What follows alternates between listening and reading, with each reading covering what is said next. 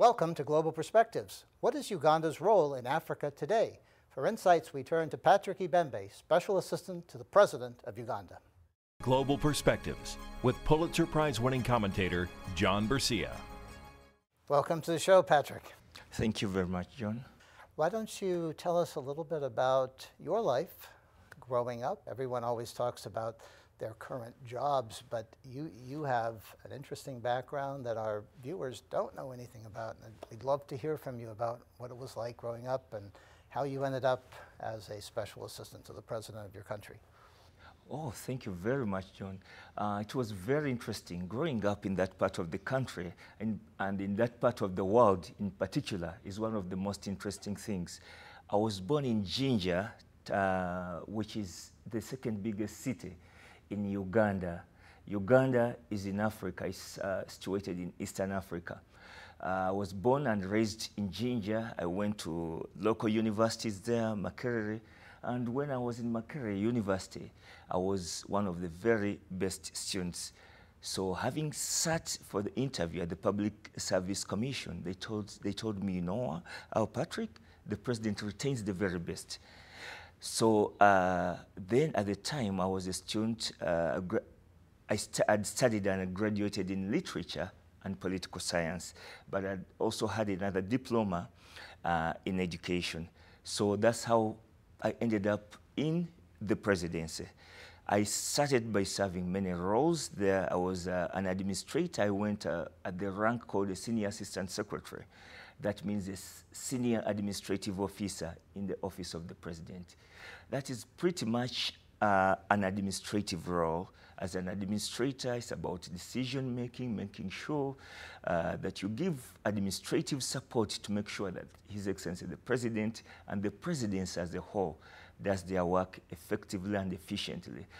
After doing that for quite a while, we've got in my office, we had a minister in charge of the presidency. We have the president at the top, but we've got a minister who runs the affairs of the presidency. So I was taken to serve as a personal assistant to the minister in charge of the presidency. After a year and a half, we're talking of 2003 then, I was named the personal assistant or chief of staff to His Excellency, the Vice President. It was a very interesting role and it involved me traveling a lot. There was a lot of work to do. Well, then I had to take off a little bit of a break, studied and did many other courses.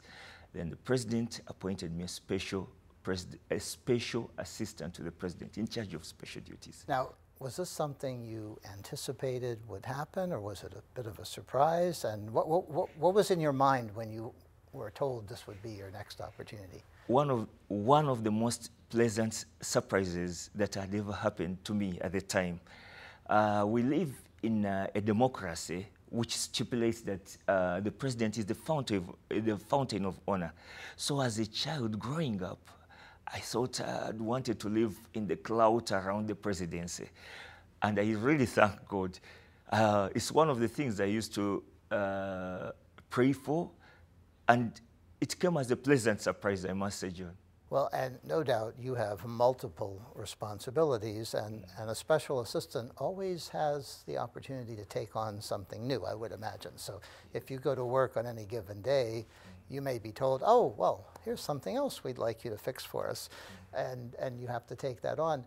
Help our readers or our viewers understand, because many of them know a fair amount about sub-Saharan Africa, some know less, but help us understand where Uganda is in the context of East Africa and the role that it has played. Oh, thank you very much, John, once again. Uganda is situated in East Africa. Africa, of course, as you know, is one of the continents that make up the world. I hope all our viewers know where Africa is. Uganda is located quite in the middle. On the west of Uganda, it's bordered by a country called Kenya. Kenya touches the coastline. Uganda is landlocked. Our access to the coast, to the East African coast, the Indian Ocean, is through Kenya and another neighbor of ours down to the south, that's Tanzania. Then we've got to the west, we've got DR Congo, Democratic Republic of Congo. We usually call it DR Congo. Then South Sudan, which is the newest republic in the world. I think that's on the north borders. Then we've got Rwanda, which is further southwest. So that's in terms of location of Uganda, that's where it is part of, it's in East Africa and bordered by the countries that I've mentioned. And you have a very large, famous lake Oh, in yeah. that vicinity that I think most everyone has heard of. Yeah, Uganda's got Lake Victoria, a very, very, very big lake. They usually say, the Ugandans say that it's the biggest in the world, but I'm told it's the second biggest, but it's not a debate. Yeah, I said that's Lake Victoria. And it's also home to River Nile, one of the longest rivers in the world. It starts from Uganda. The source of the Nile is right into Uganda. Those two water bodies are quite significant. Absolutely. So given your location and given the fact that your president currently is so committed to democracy building and development of the economy and having peaceful, stable, and secure relations with Africa and with the rest of the world, what are some of the issues that you face on a daily basis? If you go into the president's office, what is the kind of thing that might come up, without getting into the sensitive aspects, but just generally, what might be a typical day? What would be the issues that would be placed on the table? Okay, well, issues that are usually placed on the table, I agree with you, John. Again, context-based, given that the challenges in that part of the world, certainly many of them have to end up at the president's table or to the attention of the presidency. There are two things. We are talking of the president and the presidency. Many times the president runs his work through the presidency. The presidency is a little more spread, so you find that the minister in charge of the presidency will have some issues. There is a minister for security in the office of the president will have issues. So many times you end up having a lot of work coming from above and from from ministers, as the president may have delegated. Typical day usually involves about analyzing issues based on the priorities of the country. We run a democracy, which is a very, very, very big thing, and we are committed into democracy. Then we're also for regional integration. Uganda, as you know, is a country of about 40 million people, and the East African region is the fastest growing economic bloc on the African continent. That one has also come in. Our president has been extremely supportive towards such issues. Then many times when we have issues that also relate to East African bloc, regional blocs, like African Union, international, our issues that they relate to international, our commitment to the international community and world blocs, they also come in handy. So a typical day, John, I must say, many times is guided by many factors. Yeah, but we've got issues that usually are of a planned nature. You'll find that maybe you've got such and such a paper to contribute to that will be discussed at the African Union. It could be very important but not urgent. So emerging issues that keep coming in from our region, there is maybe something that is sensitive to carry out in Sudan or what, you end up placing many of those efforts as they come in. But basically we look at the challenges that we are faced, the opportunities and challenges that we are faced with, then we profile. Now, your country, because of its location, is inevitably a crossroads for people traveling from one neighboring country across and other places for a whole variety of reasons. And some of that is caused by political disruption in neighboring countries, some of it's caused by other things. But how do you prepare for something like that? If there is trouble, unrest in a neighboring country that spills over into Uganda, is that something that you monitor on a daily basis so that you're always prepared to respond, or is it something that you respond to on a case-by-case basis? What is sort of the general, again, without getting into sensitive matters, what is the general planning method? Thank you very much, John. Again, as a country, we are all committed to one thing as a baseline. We are committed to regional peace, regional development to begin with. Before we engage, certainly world peace and development comes in handy. But to answer your question, we've got, for instance, I will take you back a little to one of the lines. Uganda is right now home to about 1 million refugees from Sudan. That's what I was thinking. Yeah, we've got, there's a lot, we've got an open door policy to some of our neighbors, to most of the people who are in trouble. All refugees, for instance, will enjoy all the privileges in the country minus a right to vote. They will have you go to the same school, they will get an education, they will get food, they will get sheltered. So there's that kind of acceptability. So many of these roles we sit quite often and keep profiling. Certainly we do prepare and budget for resources to cater for some of those emerging issues as well. But it's basically the leadership. The leadership is so open that and very supportive to such initiatives. What about, and I don't know if this is something that falls to you and your office, but what about issues related to the environment and the changing climate, which we have seen rather dramatically in many parts of sub-Saharan Africa, and that in the future, if it continues, will lead to even more refugees than have been displaced by political conflicts? According to the scientists who study this. What do you do, or what do you think about relative to the environment and climate change, if that's a responsibility for your office? Well, it's not a responsibility for my office, but it's a responsibility for our government. Climate issues to do with the climate are extremely high on the Ugandan agenda. It trickles down, for instance. You cannot get any approvals come through for a building plan in many times if you do not have an environmental impact assessment. We are signatory to most issues, actually to most protocols that relate and protect the environment. Uganda, for instance, has got, we've got a whole ministry committed to environmental issues, and we've also got various agencies that are almost at a level of ministry that focus particularly on environment. So environment is one of the key issues that our country in particular focuses on. Tell us about the evolution of democracy in Uganda.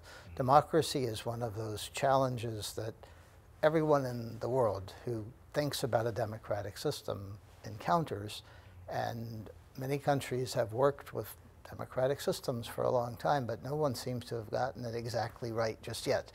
So what have been some of the initial challenges that you faced in establishing democracy in Uganda, and what are some of the challenges that you face today? Oh, thank you very much again, John. Democracy in Uganda, I can say, as you've mentioned, we can't say we've perfected it, but we've come a long way. I must say again, the government is committed towards democratic governance as a principle. There is certainly a rule of law as opposed to arbitrary rule that we had decades of years ago. We had successive regimes that were not sensitive to democracy.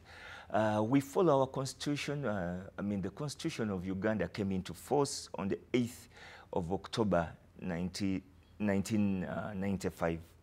That's the supreme law of the land. It provides for clear guidelines when it comes to democracy.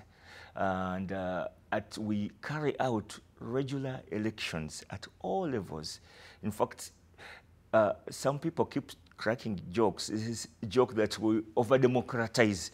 There's leadership, people participate in choosing their leaders. And I must say, John, one of the most free and fair elections in Uganda, very transparent, everybody participates. We've developed systems that are very, very transparent, and we are committed to strengthening them even better.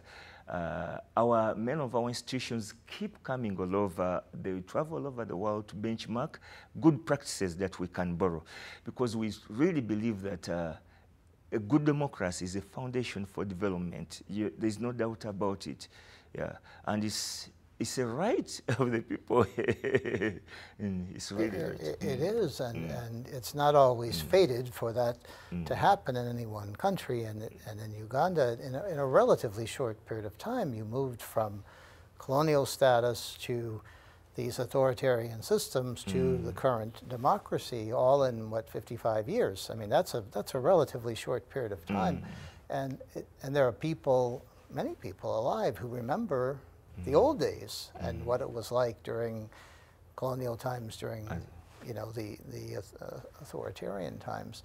So how do you help them understand that the current system is better, if you want to cast it under the better umbrella, better, more open to opportunity than the previous systems were?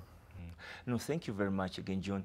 There's a lot of sensitization that goes on through all kind of media.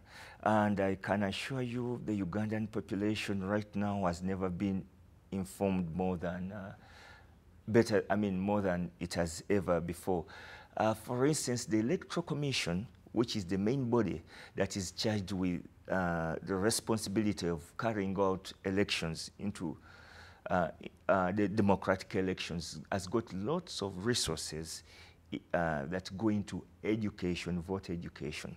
They come up with various platforms, from social media, from TV shows like these, from local FM stations. In that part of the country, people still listen to, because the literacy levels are not that high in some areas. So people still listen to the radios as they go down to work on their farms. So there's a lot of interest, and there's a lot of sensitization. And I must assure you, John, people are politically aware. They are very, very sensitive of their rights, and this is shown by the numbers that keep show up when it comes to any election, right from the election of the first office, from the presidency to their local leaders on the village. There is usually a lot of interest. People end up moving a lot, be it even the current president. You have to have a clear manifesto to sell to the people in order for you to be elected. That wasn't the case some time ago, when democracy had just come. A few people could just sit and decide for the rest. But this is so participatory, and it has also been, the government has put the framework so that democracy is deepened to the last. We've got a lot of support from our donor community. A lot of money comes from this part of the world that helps us in democracy, and we really appreciate the lot of interest and the resources that are put and that we gladly accept to make sure that we deepen democracy in Uganda. And that one, I can assure you, I think it's a one-way traffic. I don't see us getting back. Talk to us a bit about your experiences with the other British Commonwealth countries. We were talking before we started a little bit about how different it is slightly from country to country in terms of the way English is spoken and so forth. But what are the types of relations that you have through your office and through the presidency with other Commonwealth countries? I must say, John, the relationship is very, very, very good. Uganda is so key and very supportive of most of the initiatives as they come through from the Commonwealth from time to time. We've got excellent relations. We've literally had no trouble with at the Commonwealth. We've not seen any trouble coming through, or issues that have emerged that have put Uganda in a situation where they doubt our commitment to whatever is resolved in the Commonwealth. So certainly the Commonwealth is it's like a brotherhood. Everybody speaks one language, and we like it very much, as opposed to African Union is local, and we support it very much. But for African Union, you have to put earphones here. You cannot engage the one engaging with John, because another one will be talking Francophone, another one has Portuguese. To answer your question, there's a lot of warmth in terms of relationship and mutual respect when it comes to Commonwealth.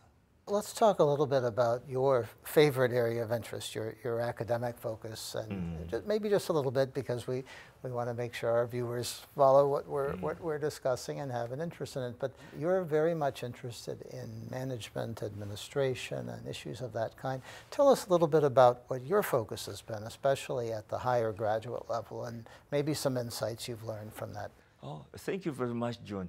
This is a very long topic, but I will try, for purposes of our viewers, I will just give them an insight. The rest we can discuss.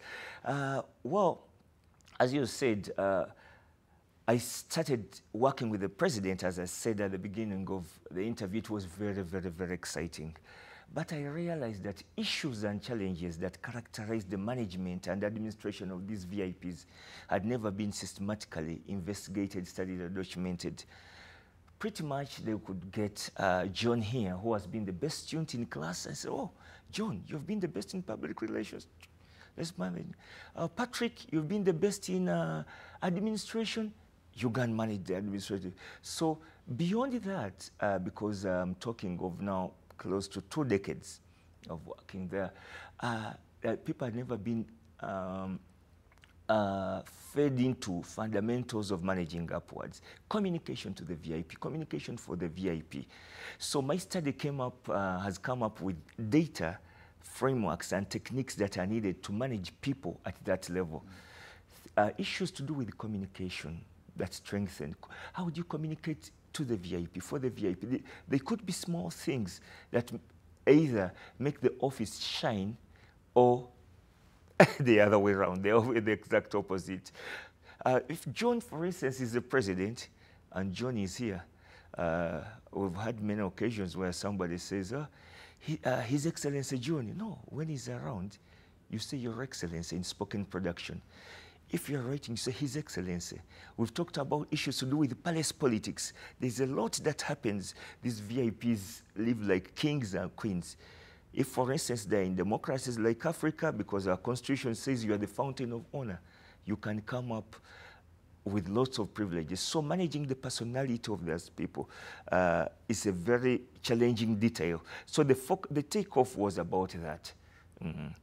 Managing fundamentals of managing upwards. Those are the frameworks, data, and techniques that have been systematically investigated, published, and that's my focus in PhD area.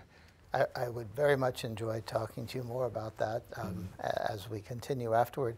Tell us a bit, as we come to the close of our show, about your travels. Is there a part of the world, you're in the United States now, is there another part of the world you plan to visit soon? And is there one country or two that are maybe at the top of your list? Thank you very much, John. I've traveled, as per last week, I've traveled in 54 countries around the world. Other destinations like United States, England, over 40, 60 times. It's interesting because we have to engage into we've got these asymmetrical relations between countries. So many times we are benchmarking good practices as we travel. So my work as a special assistant and also as a chief of staff to the former, it came with lots of travel. Many times where the president or vice president could not be, you are sent there to go and engage into these forums that can make you market Uganda or debate on behalf of your country, or at times benchmark some good practices. So I loved traveling as a child, and I have got other memoirs that I think I can share with you. It's called Life on the Jet, that details in my travels in many of these countries. But I should update then, I'd traveled in 52 countries. I should put the 54, then hand over the memoirs to you, John. Wonderful. Well, thank you so much for joining us today, Patrick. Thank you. And thank you. For Global Perspectives, I'm John Bercia. We'll see you next time.